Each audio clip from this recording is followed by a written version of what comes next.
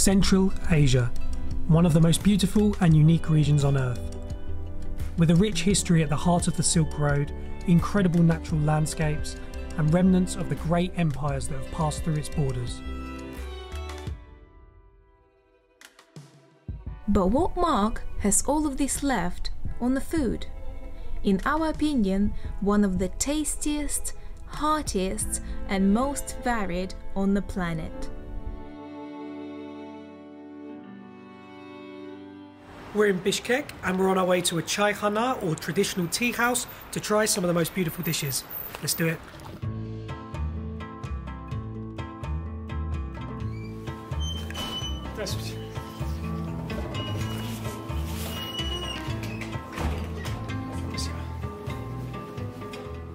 Right, so we've ordered 5, possibly 6 dishes because the waitress recommended us something that we couldn't say no to. So it's on the way now. Can't wait, I'm so excited.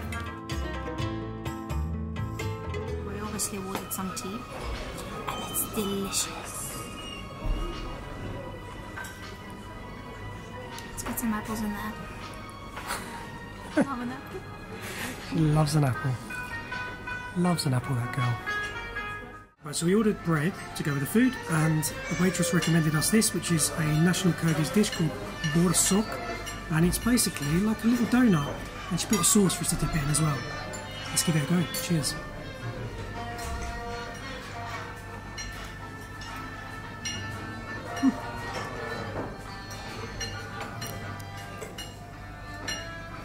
It's like a little cloud of joy. It's like a non-sweet donut, basically. Really good. And the sauce is a really thick, creamy, slightly garlicky sauce. Amazing. Perfect starter.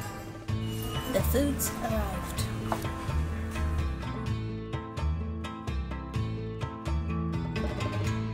Right, let's dig into the beshbarmak, which is actually the national dish here in Kyrgyzstan.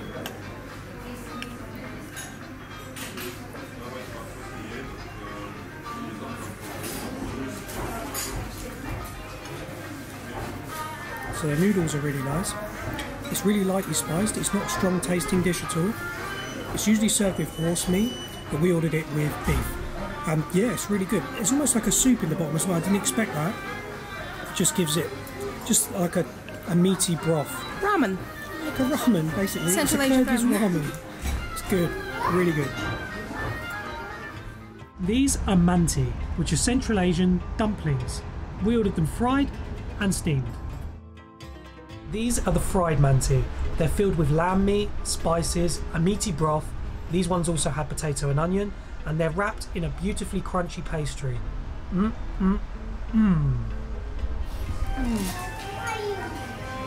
full of onion. We also ordered the more traditional steamed manti. These were filled with an amazing spiced pumpkin, potato and onion puree. The soft, tender pastry just melts in your mouth, and the pumpkin puree gives the manti a slightly sweet but beautiful kick. Incredible.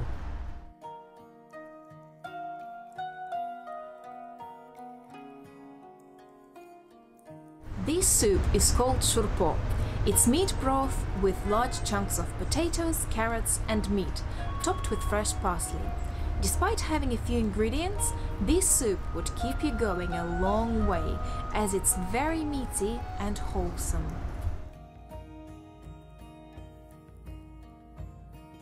This is lagman.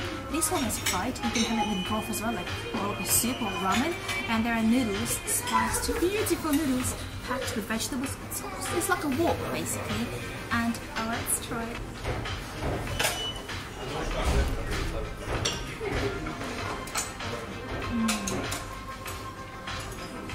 I absolutely adore lagman, fried or soup.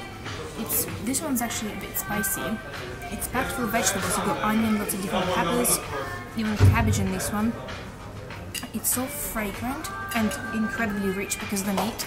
We could order it with chicken or I think lamb. We ordered it with beef. And it's just so comforting and filling and just satisfying.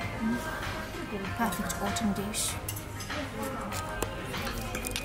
Lagman's the perfect dish any time of the year, let's be honest. Yeah, who am I kidding? Okay, so we also ordered a salad called shakara, basically for a bit of colour and a little bit of a balance, because we're really meat based here, so we needed some veg and some salad to balance it out. Okay, so that's the taster's done. We've got a big challenge ahead of us, so let's get on with it. I reckon we can do it. Oh yeah. Oh yeah, we're strong.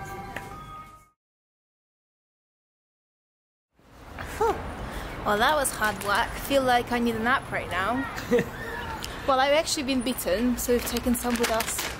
So the thing is with Central Asian food, and that meal was a great example of it, is it's so varied, like as varied as Central Asia itself. You've got influence from Chinese food, influence from more Middle Eastern cuisines. The besh barmak and the shurpo was like the food of the steppes, whereas the lagman was a lot more East Asian almost tasting. It is so varied, and the history of the Silk Road has a lot to do with that. Speaking of the Silk Road, in Khiva, Uzbekistan, we tried shivit oshi, which are noodles made with dill and served with meat, potatoes and meaty sauce on top. They are very fresh and have a light taste. Also, we tried these local dumplings that are stuffed with egg. Very unusual, but incredibly tasty.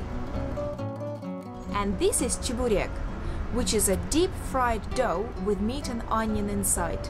It is the go-to street food snack across Central Asia. To be honest, my food of choice was lagman, all the time. Thick noodles with meat, onion, carrots and peppers in a beautifully spiced broth. It is very fragrant and meaty, hearty and incredibly satisfying. Plov is a way of life in Central Asia. In Tashkent, Uzbekistan, we got the chance to see how this beauty was made from scratch, which was a mesmerising process. Afterwards, we tried 3 different types of plov. We have a full video about it on our channel, which we'll link down below, so make sure you check it out.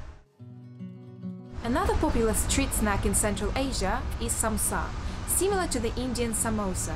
It is made in tandoor oven, and we tried it in the city of Osh, in Kyrgyzstan. The link of the full Osh video is below. This is ashlan phu, a fragrant, spicy noodle soup, which is actually eaten cold. It's the local dish of Karakol in eastern Kyrgyzstan, and it's the national dish of the Dungan people, a Chinese diaspora who fled here from Qing China. This was arguably the most East Asian dish we tried in Central Asia. The vinegar-based broth, mixed with the chili paste, fresh spring onion, starch and wheat noodles, was an unbelievable combination. One of our favourites.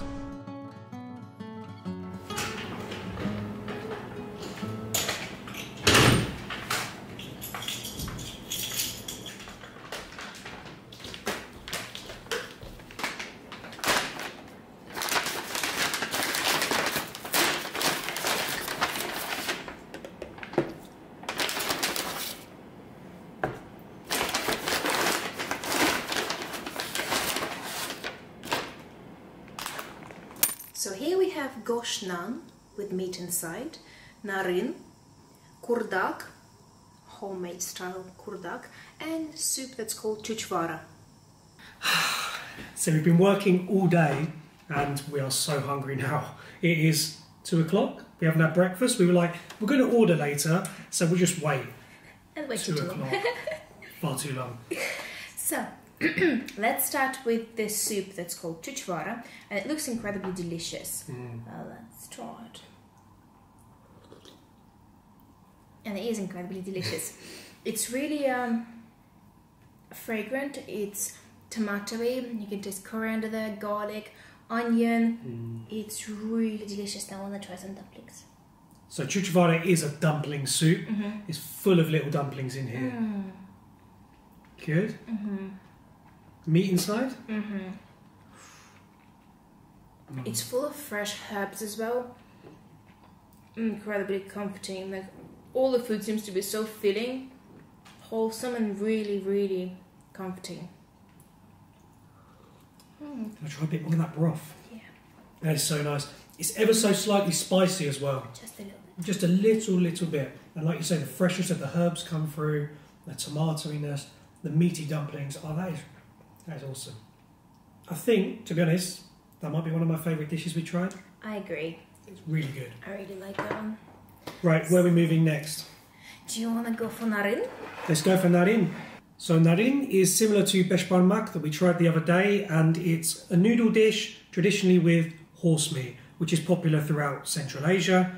And here we've got some onions and some dill with it as well. And yeah, we've got beef here. However, we have traditional, I think it's called kazi, which is horse sausage. Yeah. Here as well. And this broth Yeah. came alongside the narin, so you're supposed to have them together. So let's try and get them both in at once. Oh my god, pressure. Oh. You would normally just mix it. We don't have the bowls that would fit it. To be honest, I actually prefer that to beshbarmak, if I'm honest. That's a lot more subtle. You tried it already, yeah. That's a lot more subtle tasting, and the noodles themselves are a lot. They like fall apart, don't they? They're a different texture, and yeah, beshbarmak's a lot meatier, a lot heavier, and this feels a lot more comforting, softer. Which is really strange nice. because you think like it looks like there is a lot more meat here. Yeah. Maybe because of the way it's sort of served. Because in beshbarmak you have like bigger Chunks, pieces yeah. of meat. Maybe that's why. Right, so let's try the kazi. Oh, and a bit of noodle. Bonus. Mm-hmm. It is nice. Is it a distinctive, like, different flavour to any other meat, or does it taste similar to something? It's not very strong tasting, to be honest, at all. You've got the layer of fat in here as well that gives it two different textures. It's not actually a particularly chewy meat. It's quite soft. It falls apart in your mouth. If it's similar to anything, I would say it's similar to beef, similar tasting to beef. But yeah, it's nice. Happy we tried it. Let's try the kurdak. Ladies first. So here we have, this is essentially like a homemade simple dish. Fried potatoes with some meat and plenty of onion. Onion. Plenty of onion. Okay, I'm just going to... Go hard or go home. I mean, I adore fried potato. Is it really heavily spiced or... No? Just quite a plain, simple dish. It is what it is. There's nothing really much you can add. It's just a fried potato with some meat and onion. It is simple. It is delicious. It's not strongly flavored or any like spices or herbs added to it. It's pretty and it's simple. I think these two dishes in particular are a lot more reflective of nomadic people. I think there's some of the dishes we tried yesterday, like lagman and stuff, there's a lot of spices and herbs and vegetables involved as well. Whereas these are simple, there's a few ingredients put together really well. And I think, yeah, that reflects the nomadic people that can't bring a lot of things along with them when they're travelling across the steppe, etc. So, like us. Like us. Maybe we should carry some beshbarmak with us.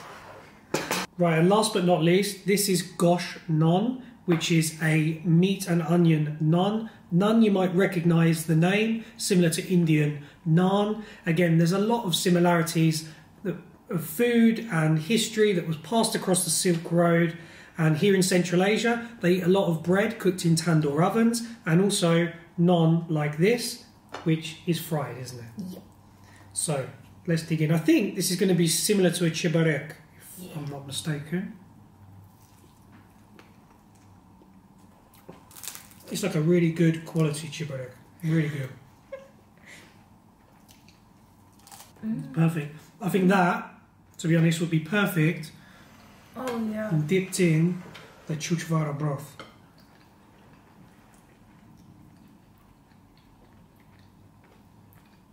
Okay, that's the tasting done.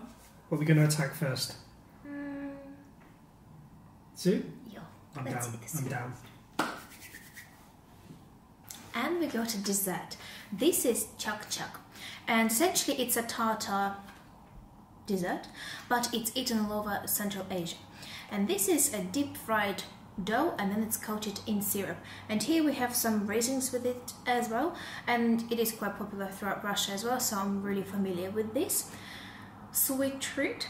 And Oh yeah, I wanted to say that baklava is really popular here as well. They just didn't have it in this. We did place. order baklava, yeah. They cancelled it.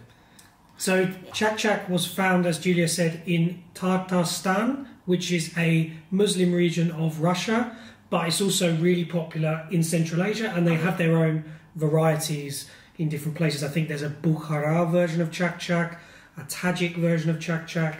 So yeah, again, it's all been passed throughout the region, and we couldn't resist having a dessert of some sort. No, showing it to you more than anything. Oh, there are some walnuts as well. Nice. It's almost easier to eat it with your hands, I bet, than this. It does not go well.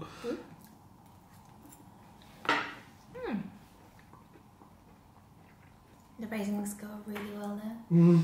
It's really crunchy. It's very sweet. It's like a deep fried biscuit, almost coated in syrup.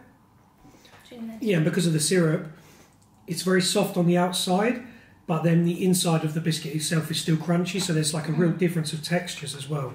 So it's really not like soaked completely, that it's all like smooshy mass. No, it's, just a little bit of syrup around the outside, so it's kind of coated together. My family used to make chak very often. Really? Because it's easy to make it. Mm-hmm. And it's really sweet. And I love sweet. Especially your gran. Mm-hmm. Mm-hmm. With tea all the time, yeah? Chak and tea. And on that mouth-watering note, that's the end of our food video here in Central Asia. Which one of these foods was your favorite? Let us know down below. And thanks for watching. See you in the next one. We in Czech and Anavat just sat down and the waitress brought us some national drinks to try.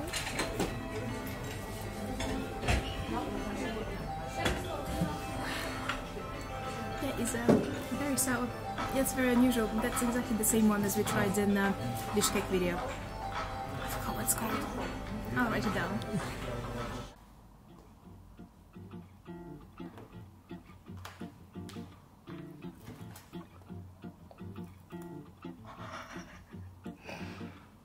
You hurt yourself.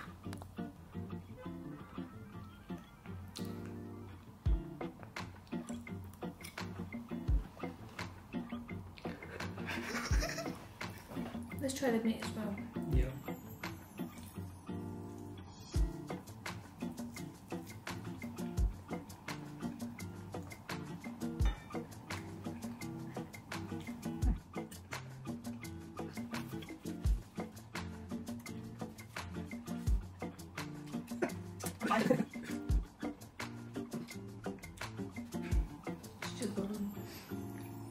It's now 3 o'clock.